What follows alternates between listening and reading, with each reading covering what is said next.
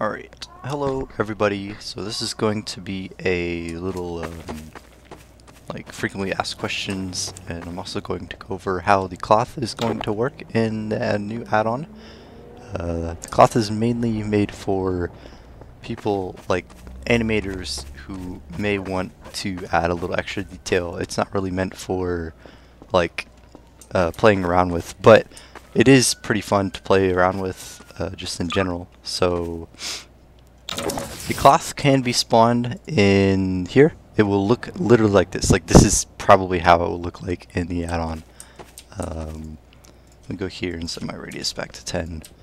So spawn a cloth, and I gotta enable timescale. Hold up. There we go. So there you go. That is the cloth. You can spawn with tool gun, spawn several. It's not really the limit is whatever the particle count is to the the 16-bit integer limit. So cloth is a little weird due to how C++ works. So when you spawn, even though you spawn two cloths and you remove one, it will remove all of the particles.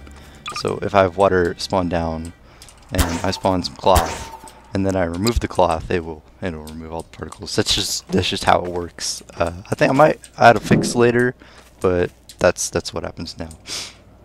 So lots of questions. I read a lot of the comments that you guys like say in descriptions and stuff, because I want to try and involve the community as much as possible. And a couple of things I said with regard to the cloth. I did see some stuff about tearing cloth. While Flex does have, like, it can do it, I probably won't, because it's not, like, I didn't want to make cloth, like, a thing that everyone would normally use in the add-on. And you can edit the size too, so if I want it to be that big, you can cover buildings and stuff like that. So tearing cloth probably won't exist. I just don't want to have to program it. It's quite annoying to have to work with NVIDIA Flex. It was made in like 2014, so it's like super old. And then I'm also like using Source, which has its own limitations, so it's quite annoying just to have to bind those two. Oh yeah, another thing I forgot to mention about the cloth. So you want to spawn a couple of cloth down. You can see it starts hitting my performance pretty bad. Even with just 5 spawn down, I've got like 40 frames a second with some mild lag spikes. So once you're done with like spawning all of your cloth, you can go to here and turn this number to 0, and it will stop updating the mesh. So like I can mess around with this and it won't do anything. Kind of like Source 2, where you can like bake cloth into the maps. That's kind of what it is. Alright, let me enable this again. Another thing, what else? Oh yes, so I saw a lot of people that were going about cloth interacting with objects. So for instance, the object interacts with the cloth, and if I had like a bed here, kind of like this, and I had the cloth on top of this, then it would hold something in the middle like that. I won't do that, and the reason is because cloth isn't actually inside of Gary's mod. It's being simulated externally on the module. So like the cloth sort of the module, so you know the installer, the exe installer. So when you install it, it's an external module running C++ on your computer instead of Lua. So all of the water, all of the cloth and stuff, that's not actually Lua. I saw a lot of people that were a little confused by that. No, none of this is Lua. The rendering is actually Lua. The actual simulation part of it is in C++, and getting reaction forces from props and stuff is really difficult just due to how Flex works. So unfortunately, cloth won't hold objects like you want it to. It's just not going to happen.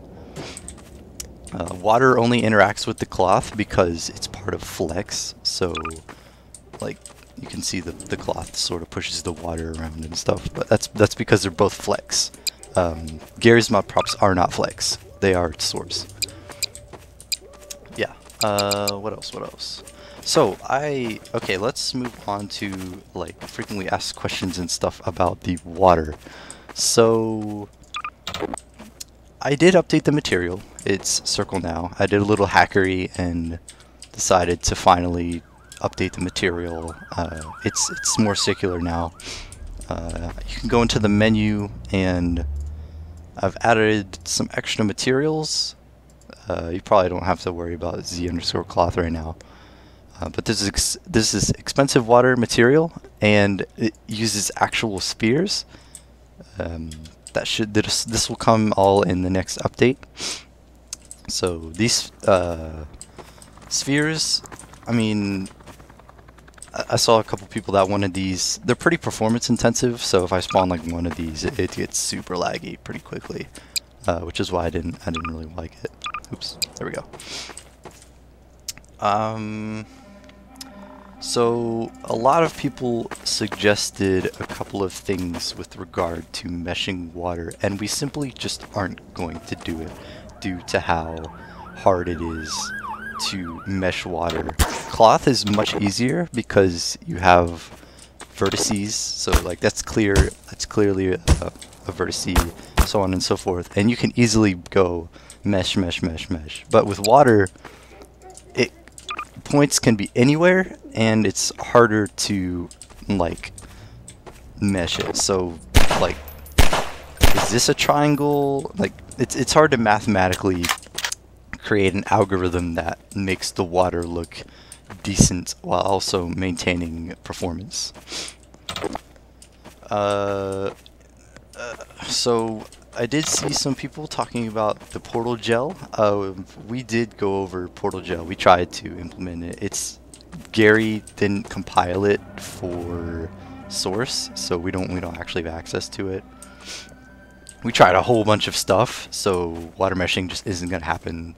Sorry. So let me get a list of the stuff we tried. Alright, there we go. So we tried marching cubes, metaballs, we tried NPC surface, dynamic meshes, static meshes, stencils, injecting triangles into the source engine, portal gel, returning a mesh object into Lua, render.draw in a 2D context, and render.draw in a 3D context, and we also tried sprite blending. So we've tried so much stuff to make the water look as good as possible, and it's extremely hard to do. So this is just what you're gonna have to deal with regard to the look of the particles.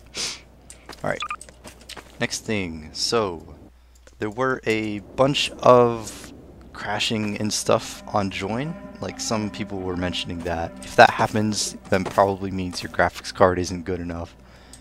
If it is good enough, then please tell us what you're doing. Disable like all conflicting add-ons and stuff, because it is quite an unstable add-on.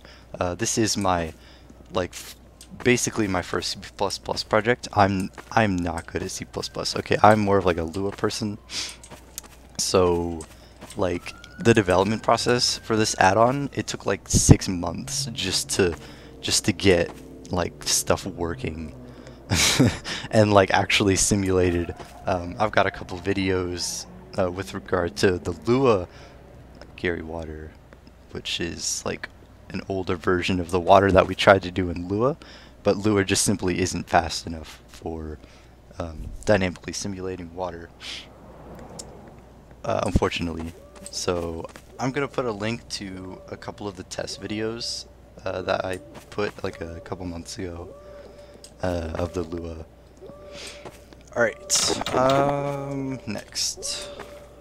Future stuff in the updates. So, this is what most people have been waiting on. So I plan, like this is planned to add. We're going to have some kind of water gun SWEP. I had the idea of a Bluetooth hose. I think someone also mentioned the idea of a Bluetooth hose, which is kind of funny. So that might be added, something like that. Oh, one thing that's already implemented is cloth and water interacts with vehicles. So I can spawn the water and stuff. And this is a Simpy's vehicle. It should work with Half-Life 2 as well. Spawn some cloth on here.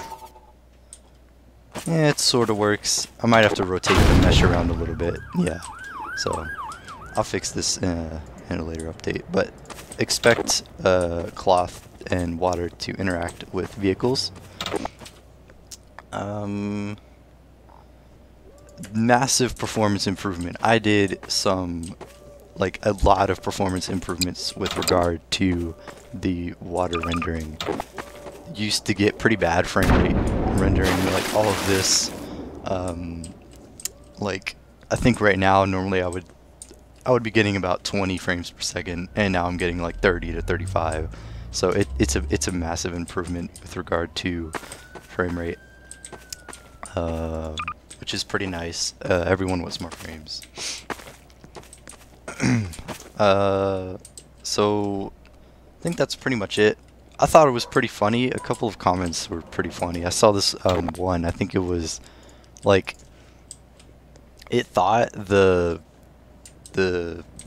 like icon for the workshop was clickbait, and literally I went here in Big City and just did that, and that's like that is the add-on, like